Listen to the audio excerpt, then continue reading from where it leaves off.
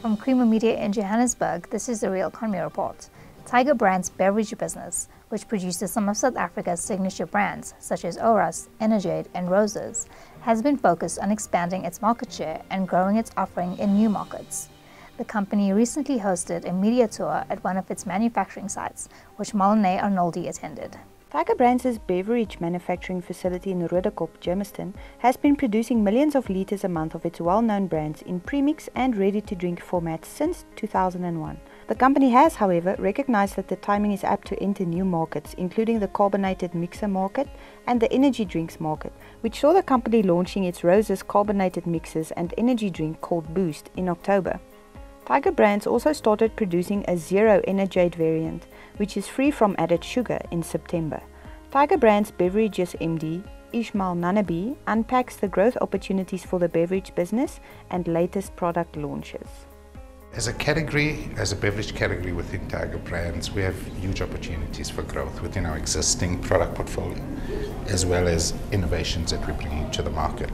In fact, over the last month, we've launched a new energy drink, entering a very competitive energy drinks category called Energade Boost, as well as into the carbonated soft drink space with a product called Rose's Mixers, which is aimed at the social occasion. We've also entered the health and wellness space through an innovation with zero sugar, Energade Zero, which is an innovation that has taken a while to come to market, but it taps into a growing health and wellness trend around less sugar. Besides, from an innovation perspective, there's an opportunity for us to actually grow in different channels, and the opportunity lies in the traditional trade. As a brand, Oros, we still have huge opportunity to grow in that market, as well as hitting price points for consumers that are relevant to them right now. As we know, consumers are economically cash-strapped. So those put all together, we're hoping that over the next 5 years, we actually double the consumption that we serve to consumers out in the marketplace right now. The company has been investing heavily into its existing production lines at the Roodepoort beverage manufacturing facility in Germiston, with some production lines being fully and semi-automated.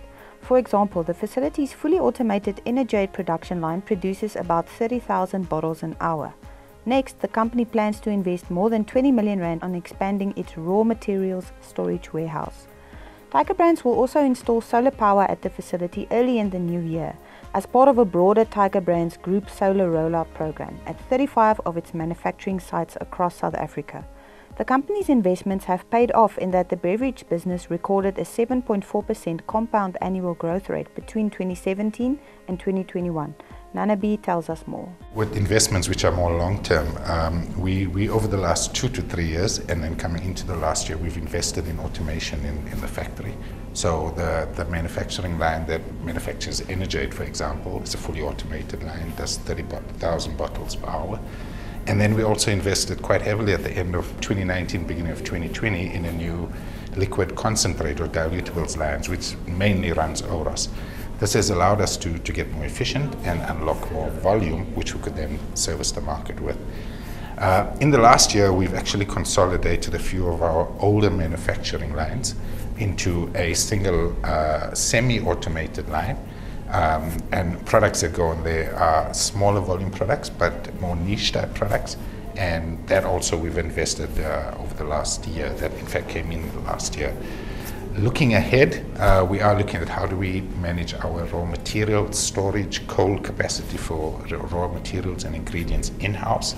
And that's something we'll be effectively implementing from Q1 next year, or from February onwards next year, 2023.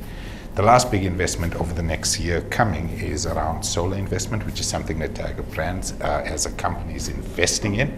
The beverages facility is one of 4 facilities that will roll out solar, and that's also planned for 2023 onwards. That's Creamer Media's Real Economy Report. Join us again next week for more news and insights into South Africa's real economy.